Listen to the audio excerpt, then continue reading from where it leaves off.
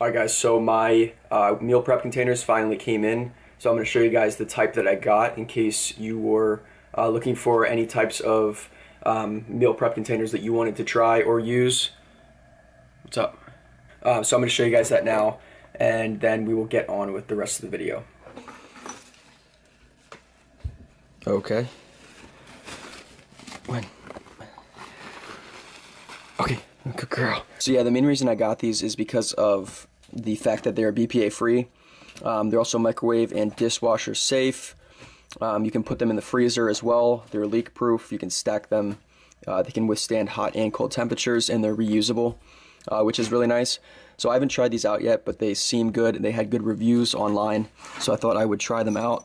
But yeah, the company is called Freshware. I will let you guys know how they are once I use them a little bit more.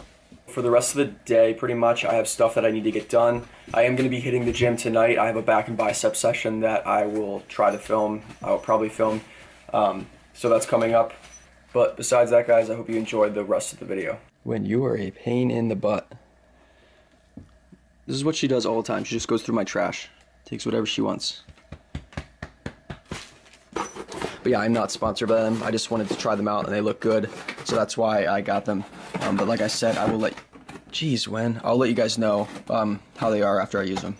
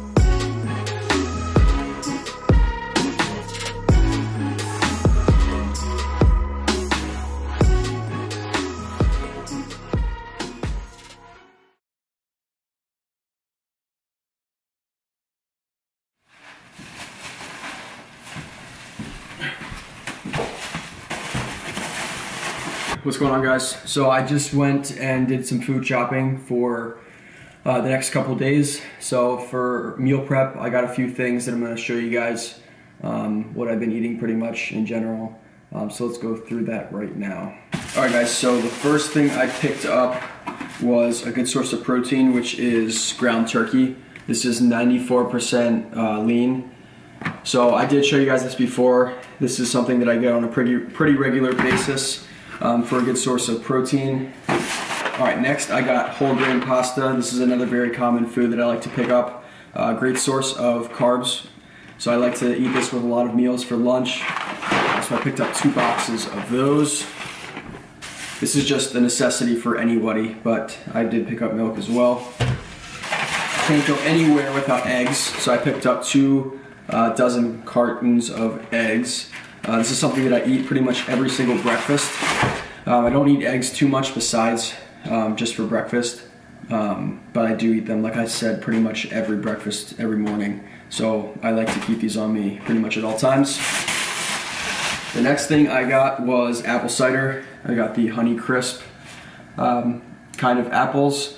This is another one like I talked about in my previous video. This is good for, well, the theory behind it is that it will increase your blood sugar level, which will increase your insulin, which will cause you to store more nutrients. So I take a shot of this every single morning. before breakfast. So that is that. I also picked up packets of tuna, the herb and garlic flavor. This is something that's just convenient for me if I'm on the go or I'm running short on time and I need to be somewhere. I usually just pack with 1 or 2 of these, and then I'll be set. So I like to keep these just for basically emergencies in case I'm, like I said, short on time and I need to get something quick and I don't have time to make a whole meal. So that's why I have that. And then lastly, I did pick up some brown rice. So this is another source, like I said, of carbs, just so I'm not eating pasta or just rice all day or whatever else the other carbs may be. So it's not a crazy big haul, but I did pick up those things I wanted to show you guys. But I am about to prep this food for the next couple days, so I will show you guys some of that as well.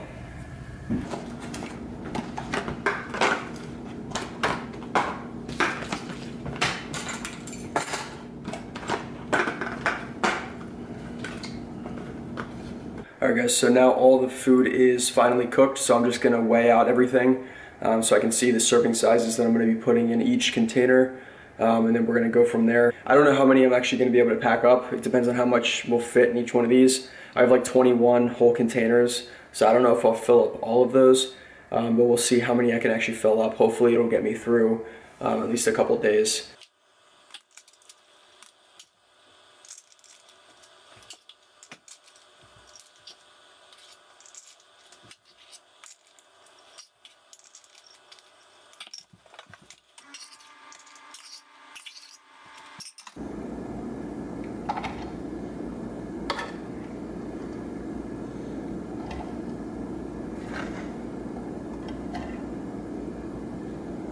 Alright guys, so this is the final product for tonight. Most of these are filled with rice for the carbs. I did get 1 serving, which is 1 cup of rice for each one of the containers. And then I also got lean ground beef in each one of these, which is also 1 serving a piece for each container.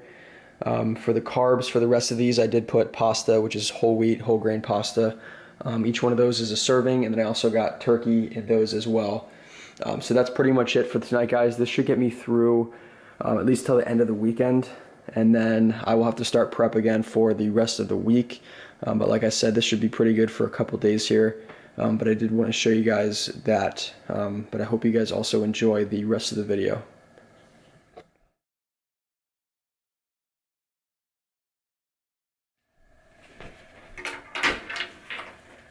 Alright, what's going on, guys? I wanted to make a quick clip showing you guys what I usually keep in my gym bag. So I usually keep a certain amount of necessities that I always have with me whenever I go to the gym. So I wanted to show you guys what I usually keep in there. So let's get into it now. Alright, so one of the first things I always have with me is water. I usually just carry around a gallon jug of water and I just keep refilling this. Especially for me when I'm taking creatine, it's really important to always have water with me. So I usually just try to fill this up. It's a good reference point for how much water I should be drinking. I try to drink at least 1 of these a day, if not more for sure usually.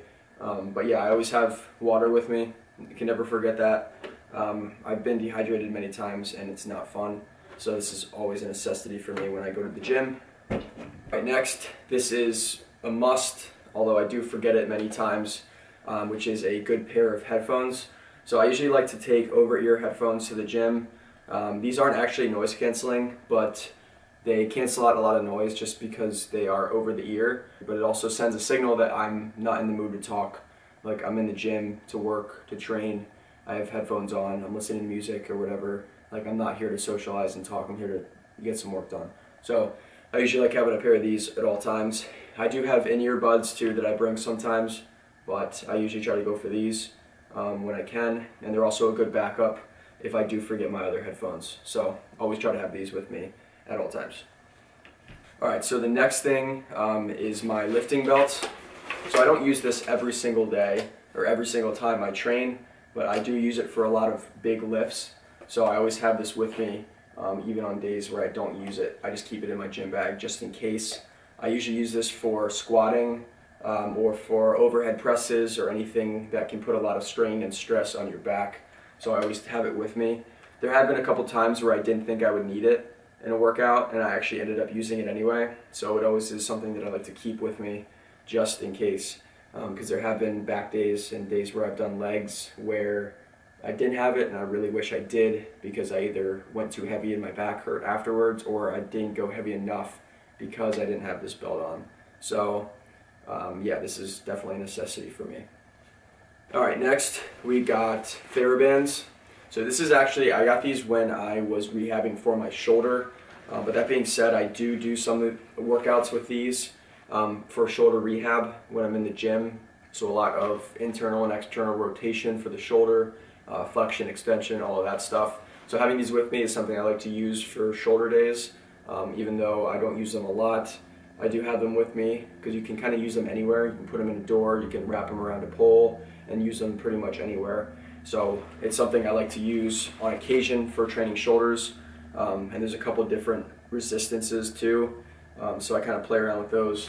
But like I said, I don't use them too often, but I like to have them with me when I do want to use them for rehabbing my shoulder or any other injuries that I may have.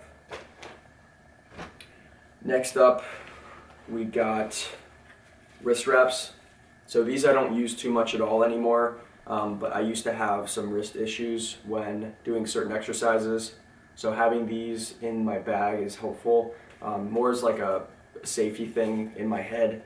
So I haven't had wrist problems in a while, but if I ever do start feeling like my wrists are starting to hurt me for whatever reason, I can throw these on if I'm benching or whatever, and it usually helps.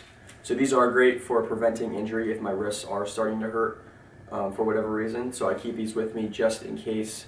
But like I said, I haven't used these in probably a couple years, but they are nice to have just in case. Alright, next up, I do use this pretty frequently depending on what I'm doing, but this is a knee sleeve. So I have had, as you guys can probably tell, a decent amount of injuries when training. So this is a slip-on, so you slip it right around your knee, and it helps with taking some stress and strain off of your knee when you're squatting or doing anything like that with your legs.